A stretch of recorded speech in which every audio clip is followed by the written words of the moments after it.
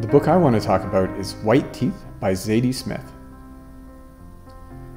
Zadie Smith is an acclaimed contemporary author whose work I've been meaning to read for quite some time, but I've only recently been getting to it.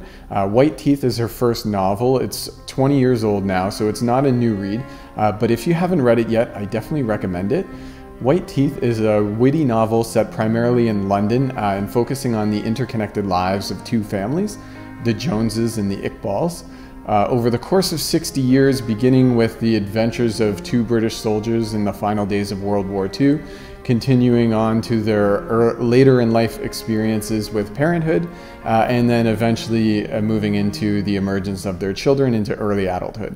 It is a multi-generational, multicultural, and religiously diverse story about identity that uses humor to explore the ideas of destiny and the randomness of life. If you're interested in a book that speaks to a wide range of experiences and tackles meaningful issues, but does so in a way that isn't too heavy, I definitely recommend White Teeth by Zadie Smith.